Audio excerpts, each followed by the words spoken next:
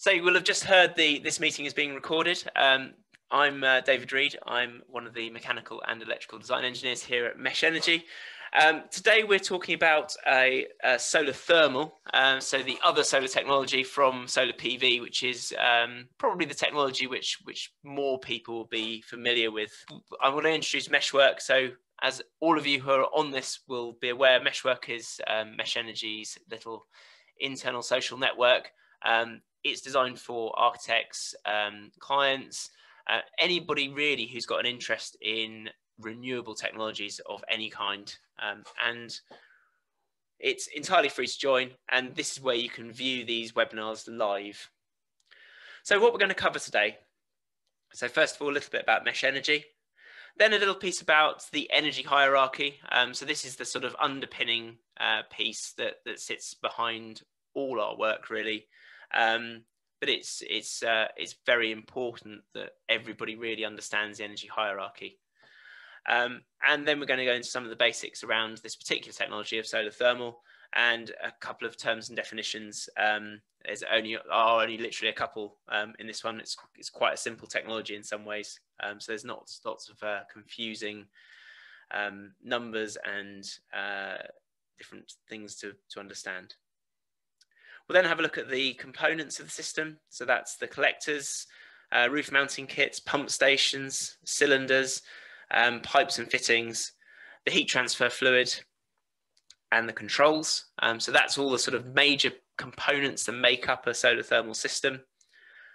We'll then talk about some of the sort of external influences. So the effect of azimuth and pitch on the output, the effects of geographical location, and also on have a look at some of the things to do with the backup heating that goes alongside the solar thermal. So solar thermal on its own won't provide 100% of your hot water. So you need something to top that hot water up. And that's usually a boiler or a heat pump. And finally, we'll look at a couple of basic integrations. That's final on the technical side. The basic integrations of domestic hot water. A little bit about how you can use solar thermal with swimming pools, a little bit about maintenance, and then warranties. And finally, we'll go through things like planning permission, funding streams, and then a little comparison against solar PV. And that really finishes off the investment case. So we're going to talk about a little bit about some of the costs associated with installation as well. And then moving to the very end of the presentation, there'll be some key takeaway points. So these are sort of the key things that you should really hopefully take away from this presentation and understand. And then a little bit about how Mesh fits into that sort of whole project planning phase. And then right at the end, there'll be some space for questions. So I'm not going to bore you with this too much. I know probably most of the people who are watching this presentation are aware of who Mesh Energy are and what we do. But for anybody who is new, and especially those people who may have discovered us online, we are a small independent energy consultancy. We're based in Farnham in Surrey in the UK. We are, as I say, independent of all sort of manufacturers and technologies. So what we try and do is we try and give the best impartial advice we can to our clients, with the aim really of simplifying the energy landscape. There are lots of competing technologies out there, and some of them work very well in some circumstances and others work very well in other circumstances. There is no one-size-fits-all solution. That leads us quite neatly onto the energy hierarchy, which is summarized in this little graphic here. But really what the energy hierarchy is saying is, in essence, do the simple things on your building first before you start putting technology onto the building. And if that's the sort of key takeaway from this, is there's no point in taking a really bad building and trying to chuck technology at it in order to make it good. Do the simple things well. So make sure the building's well insulated, make sure that you've got the ventilation right, make sure that you're not doing anything silly if you're designing a new building in terms of orientating massive windows due south and then wondering why you've got an overheating issue. do all the sensible things, look at things like shading and all the practical passive things you can first, then start applying the clever technology. It's better from an environmental point of view. It's better from a long-term cost point of view. It's better from a short-term cost point of view. Insulation, as a good example, is generally fairly cheap. So if you've got good insulation, that then reduces the size of the heat pump or the heating system you need. That then reduces the capital cost. It also reduces the running cost. So all these things have a sort of snowball effect. And that's really what this slide sums up. So here we've got our house. We have insulated it properly. We've put in lots of passive things to improve the building. So this house is now ready for the next stage, which is to start applying a few of these clever technologies. So as I say, today we're talking about solar thermal. And it can be seen as the sort of poor relation of solar PV. Solar PV is obviously the one that's making all the headlines at the moment. It's the sort of new kid on the block. And the technology of solar PV is advancing at a massive rate. By contrast, solar thermal is quite an established technology. It's incrementally improving, but at a much slower rate than solar PV. But that's not to say it can't really give you some fantastic results in the right circumstances. As a good example, a good solar thermal collector can be up to 80% efficient, whereas even the best solar PV collectors, the really high-end ones, you're looking at really around about 25% as the very highest. So hence, there's some advantages to solar thermal in some circumstances. So what is solar thermal? Well, solar thermal is a mechanical system. So that means that if you don't understand electrics, it's a fantastic system for you because it only has about 3 electrical parts on it. It captures free energy from the sun. It creates heat, and that heat can then be used to generate domestic hot water different ways into an existing building or into a new build. So there's 2 definitions I want to just give at the outset. The first one of which is azimuth. That is literally just what is the angle of the collector array from south. So the absolute ideal in the northern hemisphere where we are is that you'd have your solar panels pointing directly south. Solar panels will work if you turn them away from south, and you can do things like east-west splits. You will get a reduction in the output of the system as you move away from south, and that angle from south is referred to as the azimuth. And the other thing is the pitch, which is the angle when measured against horizontal of the panel. So a panel that, because we're going to start getting into a little bit of the technology now, and we're going to start at the top of the system with the collectors. So there are 2 broad types of collectors. The first one of which is a flat plate collector. So these are the ones that look fairly similar to a solar PV panel, but the way they work and what they do is completely different. So a solar PV panel is generating electricity. This is generating hot water. So inside this panel, you have a set of tubes which a liquid is going through, and the panels are designed to heat up and get as hot as they can.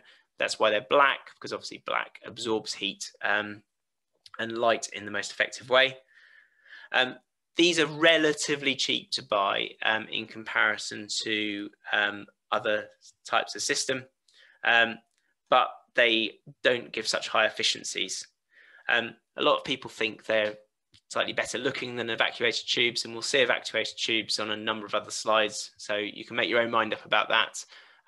Personally, I think I'd be in the camp of, I think a flat plate is probably more aesthetically pleasing, especially if it's a roof integrated type system. These panels are quite bulky. Typically, they are about 1.5 times the size of a sort of standard PV panel. So they are a lot bigger.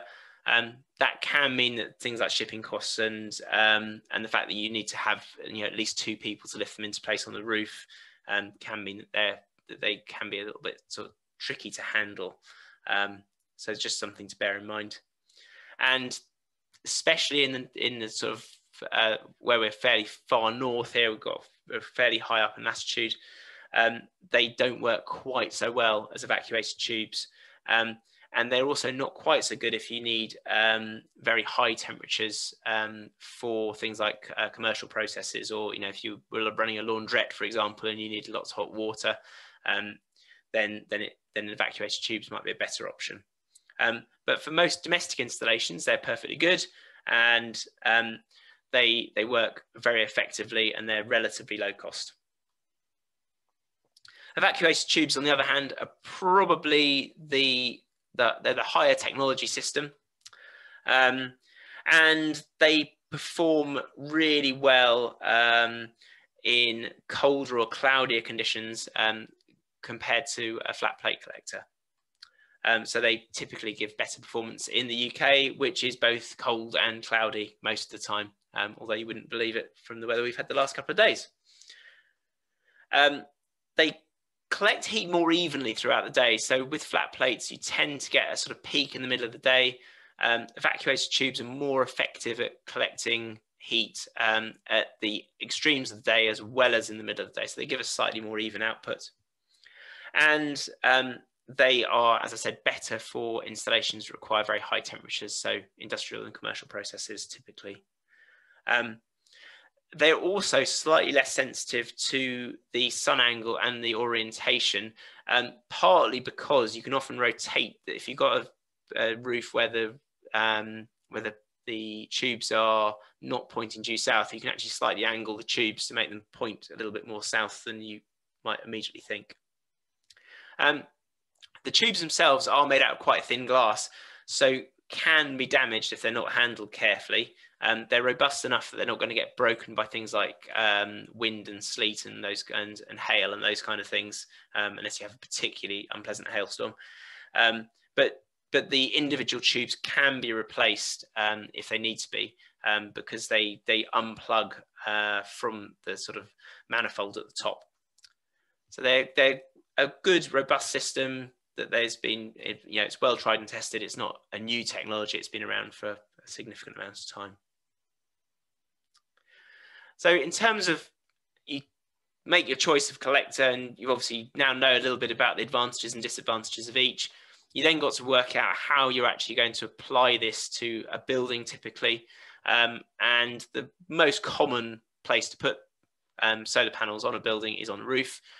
Generally, roofs are pretty big. They're not really used for much else other than keeping the rain out and keeping the sun out in the summer, keeping a little bit of wind out and stopping the kids complaining about being sent to school very cold.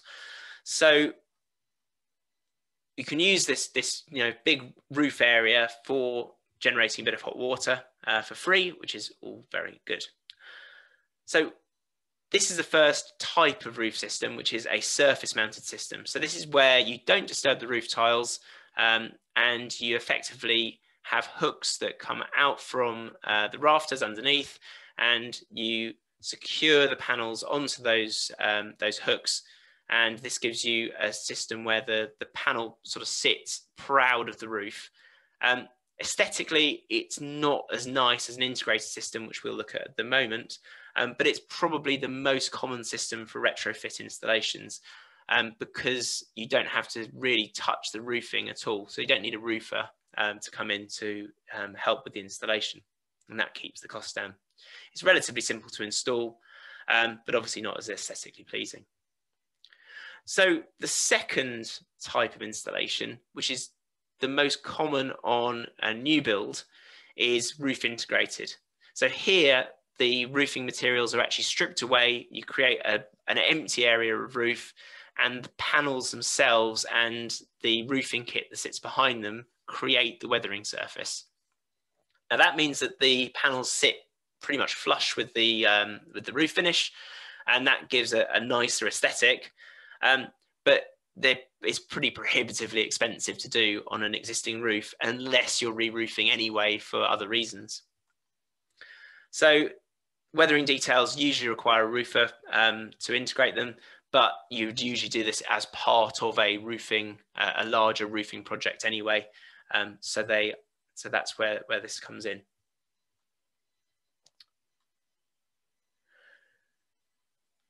The next sort of popular place, and this is particularly popular in city environments where you have a lot of flat roof buildings, or in commercial environments, because a lot of commercial buildings that have flat roofs, is to have a flat roof kit. Now this one's quite an extreme one because it's actually orientating the panels at about 40 degrees, the ideal angle, but you can get ones that are much lower profile. Generally, people try and fit the panels so that they can't be seen from the ground on a flat roof, and they're just hidden by the balustrade. So it allows the solar collectors to be fitted onto existing or new roofs. One thing I would say is they're usually fitted with a ballasting system, which means you don't have to penetrate the roof covering. Obviously, flat roofs are much more likely to have water sitting on them than a pitched roof. You know, pitched roof, the water is designed to run off. Flat roofs, although the water will run away, it runs away much more slowly. So any penetration through the roof covering is much more prone to leaking. So hence, you tend to use a weighted ballasted system rather than a penetrative type fixing. One thing that Bowder, who are one of the big flat roofing specialists, are always at pains to point out is check the condition of the roof carefully before you start installing your solar installation, whether that's PV or solar thermal, because if you put the solar system on the roof and then realize you need to replace the roof, you have to take the whole thing down again in order to replace the roofing. So you might as well do it all in one go while you've got the scaffolding up, because it's going to save you a hell of a lot of cost. Even if the roof's not quite at the end of its life, it will probably still work out cheaper to do that order. Other things to take into consideration is checking roof warranties. Sometimes the warranty will require a sacrificial layer of membrane over the top where the ballasting is going to sit, for example. So it's worth checking what the warranty on the flat roof is, because you don't want expensive leaks. And as I say, collectors are normally set at a sort of 10 to 15 degree pitch. The reason that you'd have the collectors at that angle is so that rainwater will tend to self-clean the collectors, so it will run off the collectors. That's obviously more relevant to flat plate collectors than it is to evacuated tubes. The other place you can put collectors is on the ground, on a ground mounting. This is probably less common with solar thermal than it is with solar PV. But it does exist, and there's a nice photo of quite an elegant solar thermal installation there with evacuated tubes on a ground mount. This is obviously particularly useful for sort of very large domestic, where you maybe have a lot of garden and you can hide the panels away a little away from the house, or in commercial installations. It can also be useful if you've got, for example, a listed building and the conservation officer isn't keen on you putting solar panels on the roof, then you might be able to do a ground mount instead. The actual mounting kits themselves look relatively similar to flat roof kits, but they tend to be ground anchored rather than ballasted, simply because there's not the requirement to not penetrate through the roof. Doesn't matter if you leak a little bit of water into the ground, because that's what it's there for. And of course, being on the ground, you can have a lot more freedom as to which direction you face the panels, so you can really maximize the output. Downsides, well, they can be a bit prone to vandalism, and as I said, evacuated tubes particularly can be a little bit delicate, so it may not be the ideal solution if you've got a school full of kids who are going to be kicking footballs at it. So that's the sort of first big component dealt with, which is the collectors and how we're going to mount them onto the roof. We then need to think about how we're going to circulate the heat transfer fluid through those collectors, and back to where we're going to use that heat. And to do that, we need some sort of pump. And the most common way of doing that is to buy a pre-built pump station like the one in the photo. So this circulates heat transfer fluid around the system, but it also has connections, also has the ability to set the flow rate in the system, because you can change the speed of the pump, and they sometimes have little balancing valves in it as well. But it also has the connections. If you look on the right-hand side here, you've got the connections for filling the system. So that's what that's for. There, you also have a pressure relief valve, which would allow for some system safety, which is the pressure relief valve is that little thingy up there. And you'd also have the flow rate meter, which is that little window there. And what happens is, as the flow rate increases, the little float, which you can see there, moves up along in that chamber, so you can see what the flow, so you can read off what the flow rate is. So we've got our collectors on the roof. We've got some sort of pipe work system, which we'll talk about in a moment, connecting the collectors to the pump station. We then need to use that heat somewhere. And the most common way of doing that is to have a solar cylinder. So this is a cylinder which is hot water cylinder. So this will have your domestic hot water in it. And the most usual way of doing this is with a twin coil cylinder. You can use two cylinders in series, which is another common way of doing it. And that's probably more frequently used on larger commercial systems, where just from a packaging point of view, it makes sense to have two smaller cylinders rather than one massive one. But this is probably the most common way for a typical domestic installation, where footprint is quite important. So at the bottom here, we have the solar coil, which is this coil here. And that is where the cold water always comes into the bottom of a hot water cylinder, and hot water leaves through the top of the cylinder out here. So that would be where your taps are. And so your cold water comes in, it immediately meets the solar coil. So your solar coil is hopefully getting hot from the heat transfer fluid, and that causes the cold water to be heated. As you know, water and air, both when they're heated, go down in density a little bit, so they will tend to, so the heat will tend to rise. Any cold water that's collected at the top of the cylinder will then be forced back down to the bottom. So you will always have the coldest water in the bottom of the cylinder, where it can sit against the solar coil, and that means that you maximize the output from your solar coil. Above that, you then have the coil which is connected to your boiler or heat pump, which is this coil here. And this coil will be sized depending upon the size of the boiler and the size of the size of the heat pump that you are connecting to. Now, this effectively, because of what we said earlier about warm water rising, is only able to heat the area from the bottom of the coil upwards.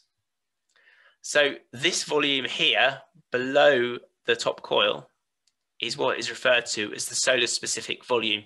So that isn't really useful hot water, because you can't guarantee that's going to be hot. So what you'd normally find is you'll specify a larger cylinder than you normally would, because your effective usable volume is this volume between here and here, because that's the bit that the boiler can heat up to make sure that that water is up to full temperature. So you've got your two coils. You'd also quite often have some sort of immersion heater, which would probably go higher still in the cylinder, which is this this little debris there. And then you'll have various other connections for safety valves. So you've got your T&P valve up on the top right hand side here, and you've got various other connections for different things. So hopefully that explains what all the different gubbins on your hot water cylinder are. I think I've been through all those points about the usable cylinder volume and the upper coil being used to heat up from the boiler, and the solar specific volume at the bottom. Excellent. So we've now got sort of probably 3/4 of our system. We understand about 3/4 of our system. The other crucial parts of this are obviously all the bits that connect it together and control it, and the actual heat transfer fluid that goes through, which is what we're going to look at over the next few slides. And you might think, well, okay, it's a liquid that is going through a pipe, so how hard can it be? Well, the thing to remember is these pipes could get really, really hot, and we're talking about much, much hotter than the boiling point of water. We're talking, 150 degrees would not be out of the question. So we've got to make sure that these pipeworks components are selected to cope with these very high temperatures and the pressures that may be associated with the system. So generally pipes are copper or stainless steel, not very thin-walled copper pipes, but usually not plastic, because plastic pipes would actually start to melt at that kind of temperature. The insulation can be foamed rubber or mineral fiber, or rigid polyurethane. So the insulation shown in this is the foamed rubber type, and you'll see also you've got an integrated sensor cable in here, which is that little cable there, which just saves you running a separate sensor cable, and you've also got stainless steel pipes there. The other really important thing when talking about pipe work is that the pipe work must be joined with compression fittings or brazed with a very high temperature solder. You cannot use standard soldered connections that you might use on your normal hot water or cold water circuits.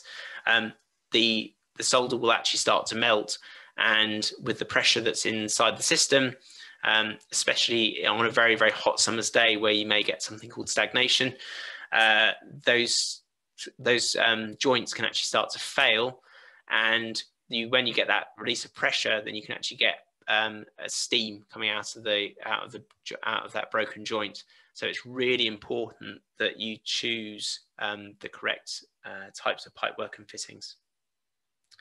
Other components, things like the expansion vessel, again needs to be solar rated, because the little membrane that sits in the center of this expansion vessel needs to be able to resist the heat. And pipework fixings, so even the fixings that hold the pipework back to the wall, obviously most of the time people use plastic fixings, but again they could start to melt, so we have to start thinking about using metal fixings rather than plastic. So it's just a question that, these are all things that are taught to you, and if you do a BPEC solar course, these are all the sort of things that are taught to you, but it's just important to remember, don't get blasé and just start chucking in normal pipe work and normal fixings, because you will start getting some fairly serious issues. And the last part of any system is the actual heat transfer fluid. So you've got to fill this system up with something, and obviously in the summer it's going to get really, really hot, and in the winter it's going to get pretty cold. So you can't just use water, because the water potentially could freeze in the panel during the winter and start breaking it apart through, because obviously ice expands, or water expands as it turns into ice, and you get sort of freeze-thaw type situations. So typically you'd use about a 40% mix of this polypropylene propylene glycol solution, and that will protect the panels down to about -20 degrees C. So we've now got the mechanical components sorted. What about the electrical side? So we've got to control this somehow, and we've got to know when to run that pump and when to switch it off. And it's a surprisingly simple system, really. You have two temperature sensors and a pump output in its simplest form. So you would have a sensor up on the solar panel telling you what the solar panel temperature is. So is the solar panel temperature warmer or colder than the cylinder temperature? If it's warmer than the cylinder temperature, then it makes sense to start taking heat from the panel and putting it into the cylinder. You also want to understand what the temperature in the cylinder is, because obviously once you get up to around 60 degrees Celsius, then you're going to want to start thinking about turning the system off so you don't end up overheating the cylinder. One of the biggest risks, of course, is if you had an uncontrolled buildup of heat in the cylinder, then potentially you could get overpressure situations.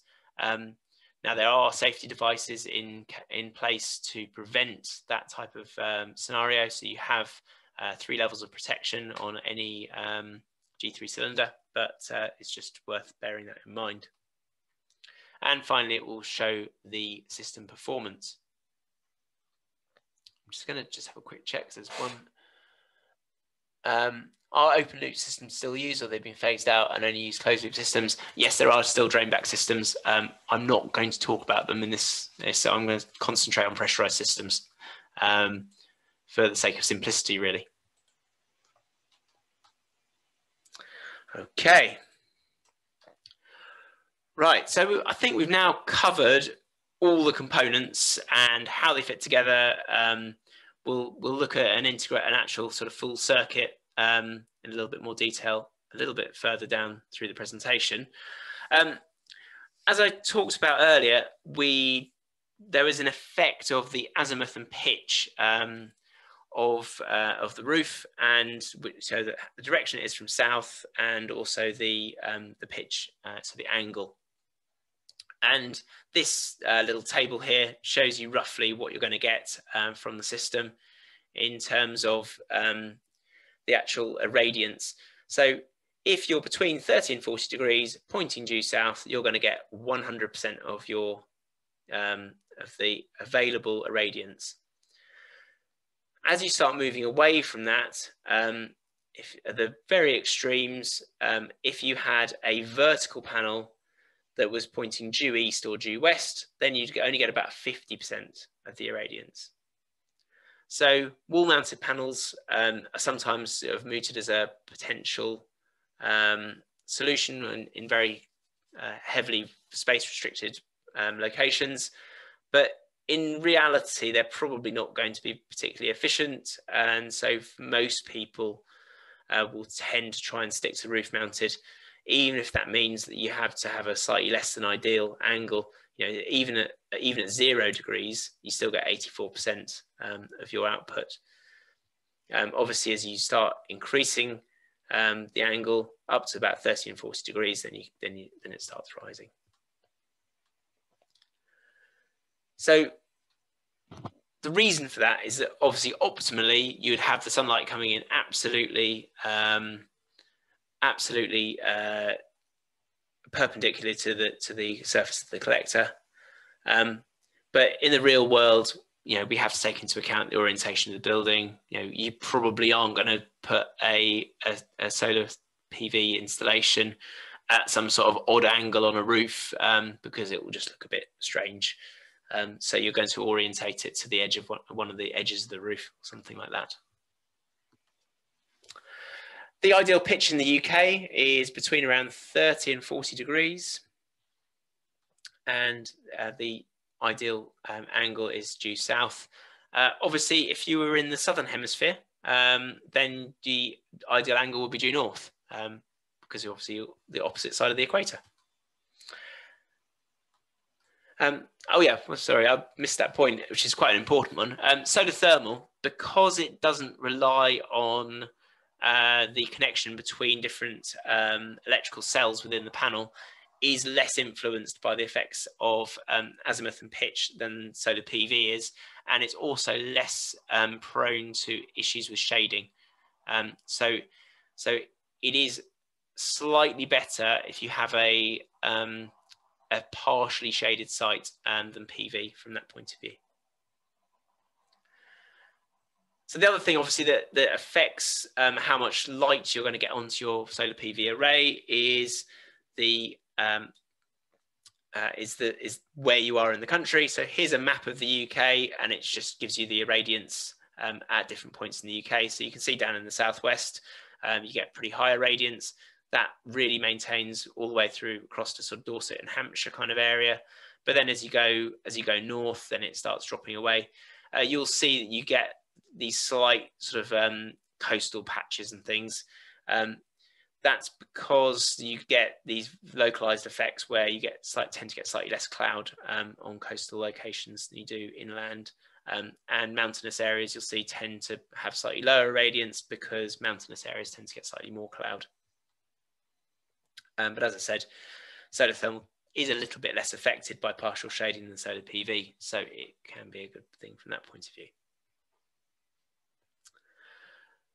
So we've talked about the sort of what's going into the lower coil on our dual coil cylinder. On the upper coil, you're going to be connecting something else. And in most cases, that is going to be a heat pump or a boiler. System boilers are compatible with solar thermal. So if you've got a system boiler, you've got an existing domestic hot water cylinder, you're going to be able to put in some sort of solar thermal installation. If you've got a combi boiler, then you're going to need to check with the manufacturer. So that's a boiler where you don't have a cylinder in the house. You will need to check with the manufacturer. Some combi boilers will accept preheated water from solar thermal. Other combi boilers won't. So it's just worth checking. Air source and ground source heat pumps work much the same as a system boiler from that point of view, so are compatible with solar thermal. So here is our very simple solar PV integration. We can pretty much ignore all the bits that are on the right hand side here, because that's all to do with space heating, so we can ignore all that, and that doesn't really matter. What we're really bothered about is what's over here on the right hand side. So you can see, starting from our collector here at the top, we've got the warm heat transfer fluid coming out. You'll see that it goes into the top of the coil, comes out the top of the panel, again because of the because of the natural convection effects. So the warmest fluid will tend to collect at the top of the panel, and because the warmest water will be at the top of the cylinder, you obviously want to try and transfer from warm to warm and slightly cooler to cooler water at the bottom of the coil. So that's why it's piped that way around. You go up through your pump station. You have isolation valves either side of the pump, so you can change the pump if you need to. You've got a little temperature thermometer there. You've got your safety system here, so that's your pressure relief valve and your expansion vessel there, and a little pressure gauge, and then you're coming up into the collector. So that's the sort of solar thermal side of it. And then on the boiler side, so in this case we have got a boiler, but a heat pump would be very, very similar.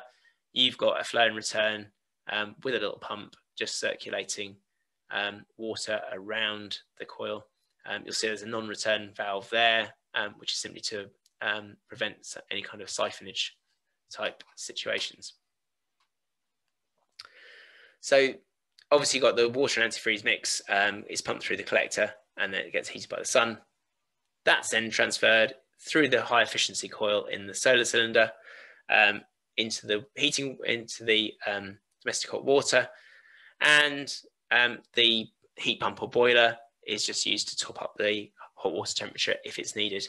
In the summer, you may not need to use the boiler at all, or what you can do is you can use the boiler intermittently just to make sure the water's up to temperature for peak periods. And that's the most efficient way of running a solar thermal system, is to leave the boiler operation until the evening time, where you maybe want to have make sure your showers are up to temperature, because that way you have the maximum volume of cool water in your cylinder for the solar thermal to heat. Swimming pools, fantastic situation for solar thermal. Again, we've got the panels on the roof there, evacuated tube panels, and they work in a very similar way to the system on domestic hot water. They're especially good if you've got an outdoor pool, which is used only seasonally, because obviously the times when you're going to get the most sun is probably when you're going to want to use the pool. And you can also connect the same panels into a domestic hot water system. So you can use it to heat your domestic hot water. The two of them work quite well together. On very hot days, then you'll obviously get the heat from the panels to heat the domestic hot water up to, you know, typically you want 60 degrees C maybe in your hot water. But for a swimming pool, you maybe only want 28, 29 degrees. So you can, so on slightly cooler days, you'll still get something useful from your solar thermal system for the pool. What about maintenance? Something people always, often isn't considered with systems is that they will need maintaining. So what's the maintenance regime like for a solar thermal installation? Well, the good news is it doesn't take a huge amount of maintenance, but really, annual or biannual inspection is probably ideal. So you just check the system for leaks. One good thing is that the glycol solution that goes around the solar thermal system does have quite a strong smell. So if you do have a leak, you're likely to smell it. You need to keep the panels clean to maintain performance. Check the pressurization of the system and the expansion vessel and the operation of all the safety devices. Just make sure that the pressure relief valves and things are still in operation. And check the condition of the heat transfer fluid. It does break down over time, so it needs changing every few years. It costs around about £100 to change that heat transfer fluid. Some of the eagle-eyed among you will probably have recognised that this photo doesn't comply with any kind of health and safety standards, but luckily there is a health and safety officer stood in the background there watching him about to fall to his death. Right, so in terms of warranties, each of the components would have their own warranty. So we're going to talk a little bit about them and also about the installation warranty. So first of all, collectors, they would typically have a lifetime expectancy of 20 years or maybe a little bit more. It's not unheard of for collectors to last about 30 years, but you'd expect to have a warranty of around 10. Pump stations, 2 to 3 years. Cylinders, around about 25 years against manufacturing defects. There's not a huge amount that can go wrong with cylinders. You may need to replace a TMP valve or a pressure relief valve every now and again. And finally, installation. A good installer should warranty their work for between 2 and 5 years, depending on what you agree with them. So that's kind of taken us through the technical part. Now we've got a little bit more about the sort of red tape and all the bits that go along with that. And we're going to start with planning permission. I have got another couple of slides which are hidden in this presentation that talk a bit more detail about the planning permissions you need to put a solar thermal array on the roof. But in most cases, solar thermal installations on a roof are covered by permitted development. And that also applies to solar PV installations as well. There are some caveats around conservation areas and listed buildings and those kind of things, so you just need to be a little bit careful. Ground-mounted arrays generally require planning permission. You can do some things under permitted development, but if we're generalizing, generally if you're putting it on a roof, you're probably going to not need planning permission. Generally, if you're putting it on the ground, you probably will need planning permission. There's a lot more information on the planning portal. It's free to access. So I say there are a couple of hidden slides in here which I can share with you afterwards, which go into a little bit more detail on exactly when you do and don't need planning permission. Then we're going to talk a little bit about domestic RHI. So this is the government paying you money for your solar thermal installation. One thing you'll remember if you went to the solar PV masterclass is that solar PV doesn't qualify for the domestic RHI. So that is one advantage of solar thermal over solar PV. So you can get up to £2,100 towards the cost of installation. That's paid over a 7-year period.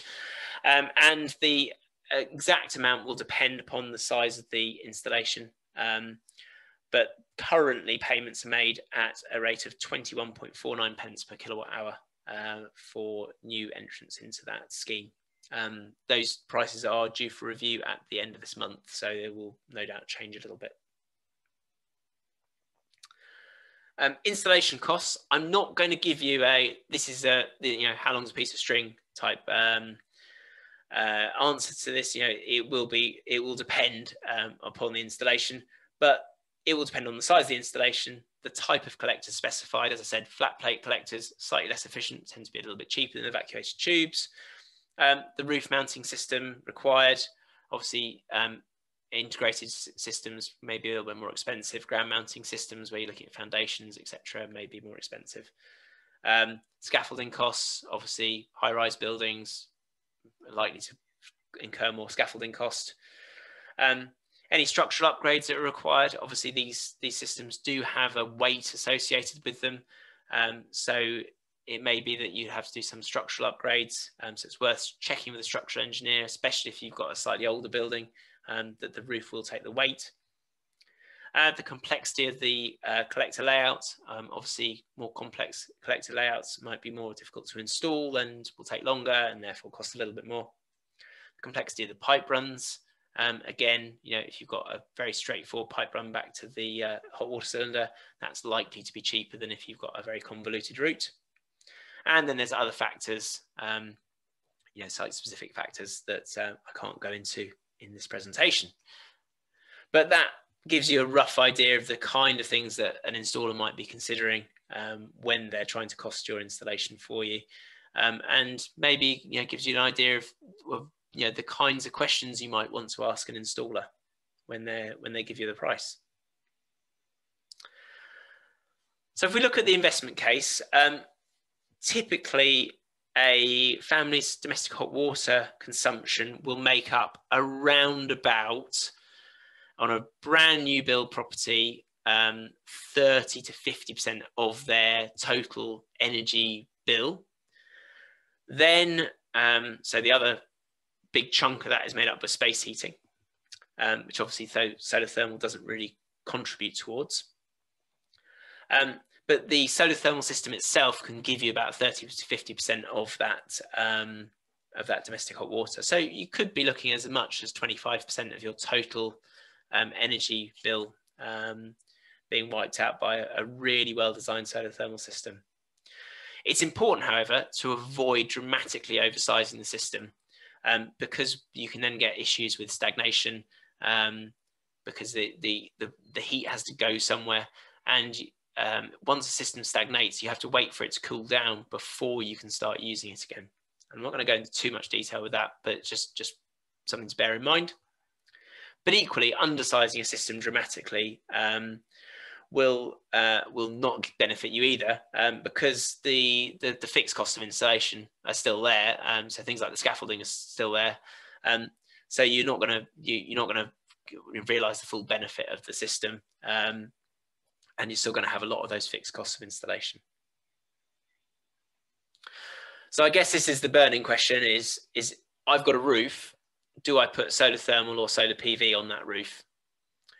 And the answer to that is, in one word, most of the time, you'll probably find that solar PV gives a better economic return than solar thermal.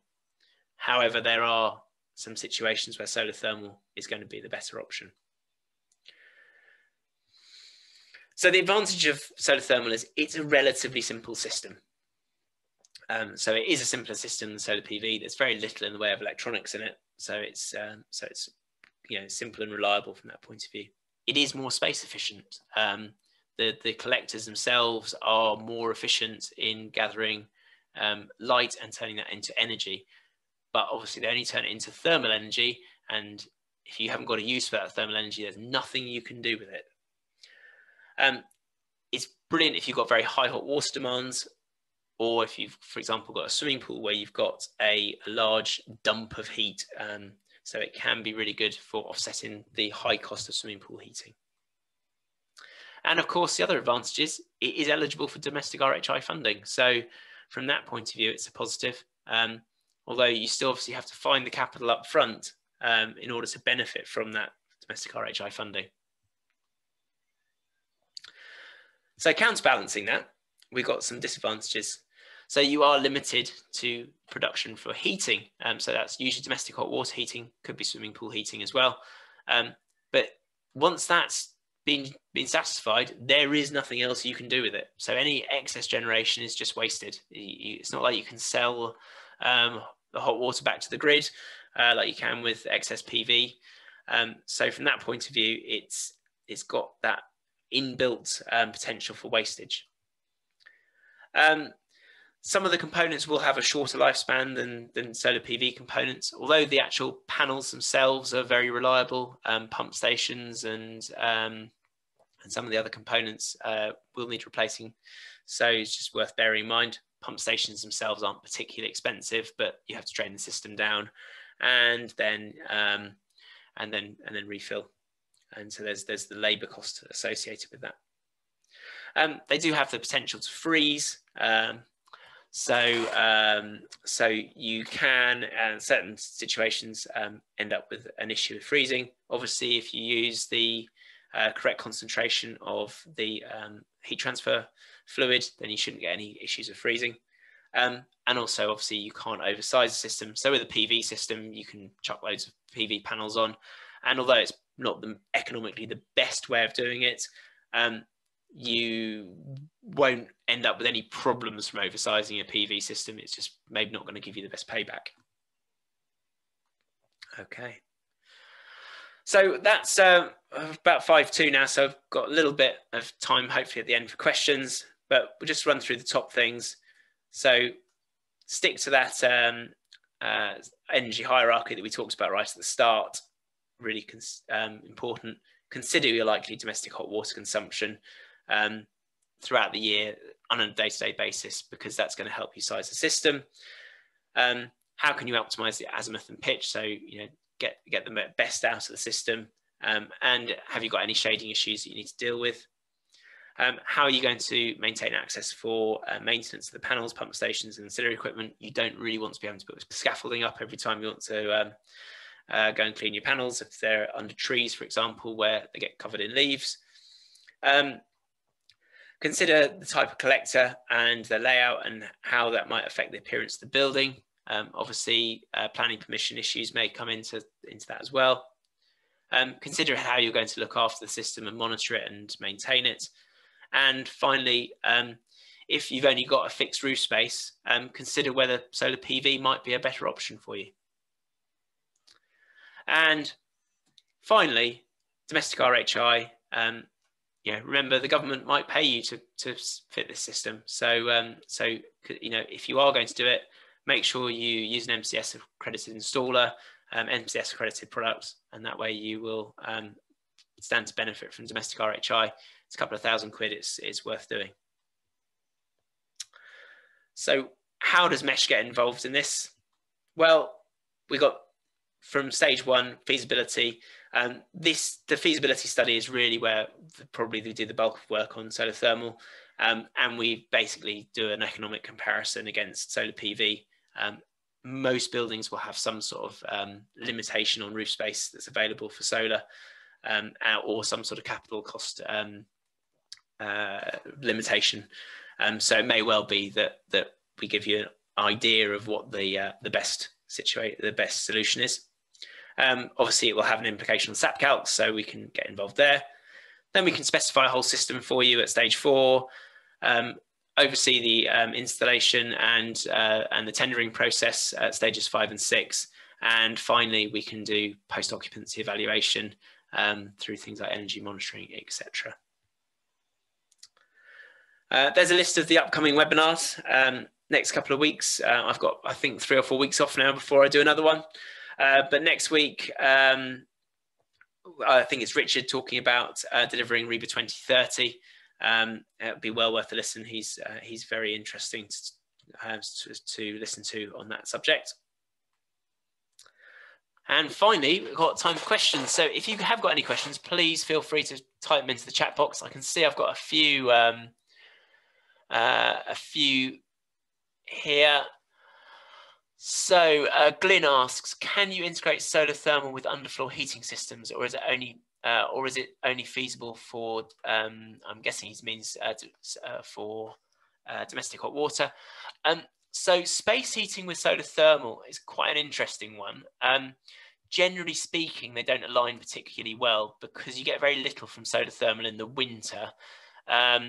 So as a rule of thumb, I would say domestic hot water is the way to go, because when you're getting a decent output from your solar thermal, you're probably not going to want your underfloor heating on, especially in a relatively well insulated building.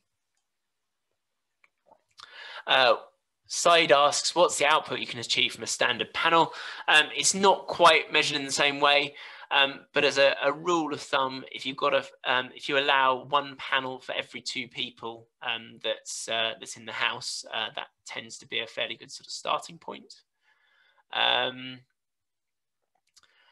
Then James asks, can solar PV used as a brise-soleil with permitted development? Honestly, I would need to go and check that. I think that you would find that you would need to have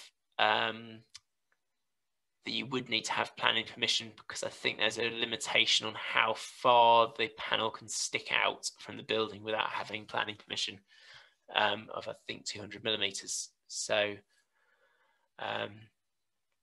so that's. Patrick asks, what is typical for a roof mounted system? Does the roof require reinforcing or strengthening in order to accept a solar thermal array? In most cases, you will not need to reinforce the roof for a solar thermal array. It is occasionally required, particularly in very old buildings where maybe the roof timbers aren't quite as strong as they maybe were when they were installed. But in most cases, you'll be able to put a surface-mounted system on without having to do anything about structurally reinforcing the roof. If any of you went to the Spirit Energy PV webinar last week, they gave actually quite an interesting insight where they said that they've had a few projects where they've used an integrated roof system for retrofit PV installations because they've been able to remove tiles, which has saved weight off the roof, and then replace those tiles with solar panels, which then gives the weathering surface. So the overall weight of the system has actually decreased slightly, because obviously tiles are quite dense, and that's allowed them to get around the loading issues that they had without actually having to structurally do anything to the roof. But in most cases, you'll be absolutely fine. With no further questions, thank you very much for attending the webinar, and I hope to see you at the next one. If you've got any inquiries, please drop us a line through the contact details on the screen.